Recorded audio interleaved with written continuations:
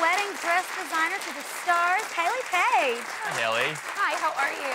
How are you doing? Good, thanks for having me. Absolutely, thanks for being here. How did you get into designing dresses? Well, I played with a lot of Barbies as a child, but I'm a kid of the 80s and 90s, so I love Disney princess movies. And actually, my grandmother introduced me to sewing at a pretty young age. Yes.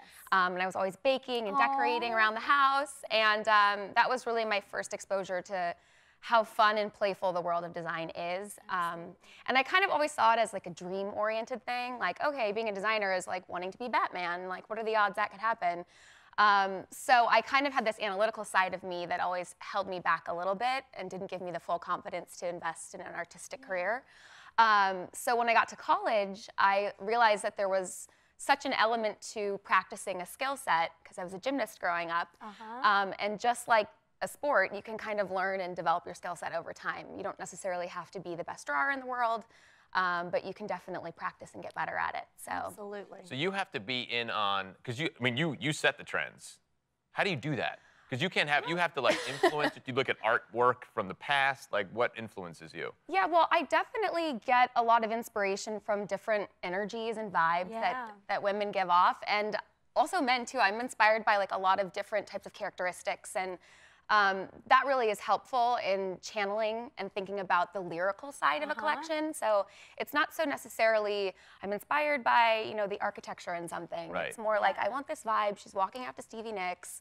She's got this look going on. So that kind of is more of what the metamorphosis of the creative process is for me. Makes sense. You build it around the bride. Yes, exactly. Absolutely. Now, you just became a bride a couple years ago. You're recently married. Congratulations. Thank you. What was it like picking out your own wedding dress?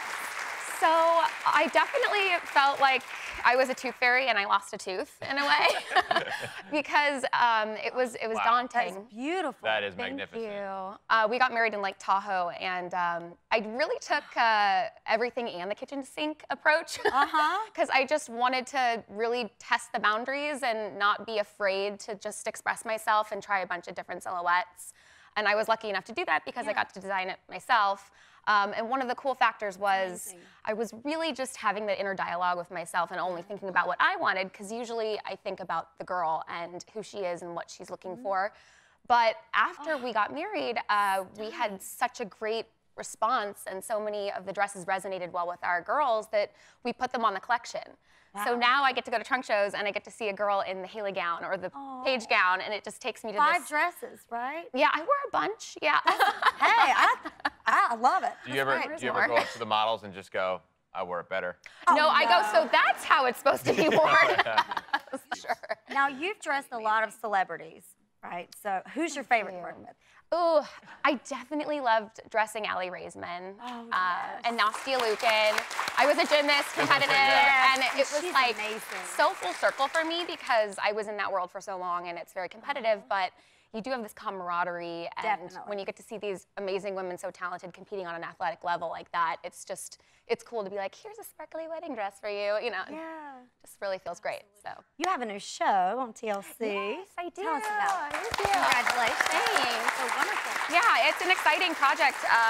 There's a duality to it, because there's a digital that's on Facebook Watch, and they're about 6 to 8 minute episodes, and then there's the special on TLC. And we've been on Say Yes to the Dress a number of times before, which has been super exciting.